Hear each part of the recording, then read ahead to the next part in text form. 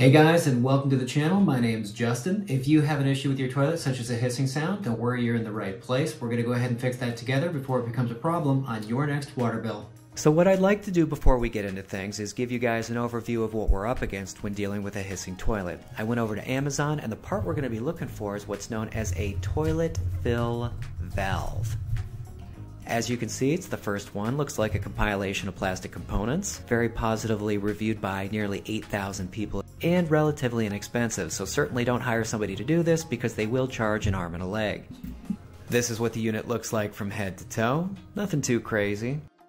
Now you have two options. Option one, you can go ahead and replace the entire toilet fill valve for the $15. Not going to take a lot of time. Or option two, which is the one we're going to go with, we're going to go ahead and remove the blue cap you see at the top, and under that you're going to find a rubber seal. There could be two things going on. One, it's a bad seal because you're supposed to replace these units every 5 years or so, or there's mineral buildup and it needs to be cleaned. For example, you have mineral buildup in your kitchen faucet sink, or your bathroom sink, or your shower head. I'm sure you guys are completely familiar with that. Again, we're going to go with option two because it's more friendly and cost effective.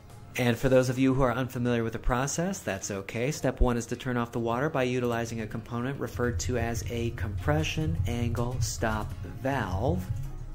I understand it might look different here and there depending on the house, how old it is, that kind of stuff, but I assure you functionality wise it all operates the same, which is to either block or allow the flow of water. Remember, righty tighty, lefty loosey.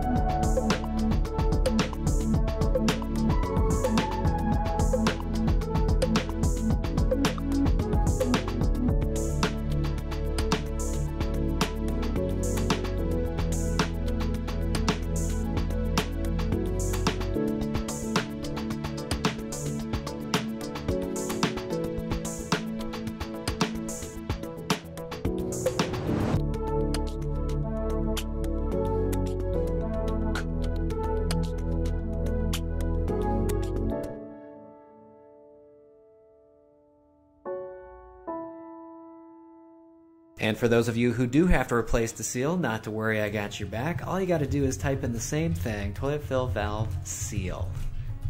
And as you can see, it's the second one with the overall pick on Amazon for $1.97. And for those who want a closer look, let's go ahead and take a peek. And this is what you're looking for.